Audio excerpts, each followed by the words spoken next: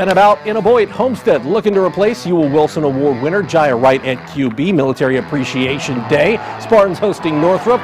Amarion Green with a big gain for the Bruins right there down the sideline. And then it's Bailey Mirzo. Don't sleep on Bailey Mirzo, one of the better dual threat QBs in the SAC. He finishes on the keeper, and Northrop stakes themselves to a 7-zip lead. Spartans, we mentioned, trying to replace right Jake Archbold in at QB. There's a fumble there, but Cam Rogers has got his back. The scoop and the score drilled him right at the goal line.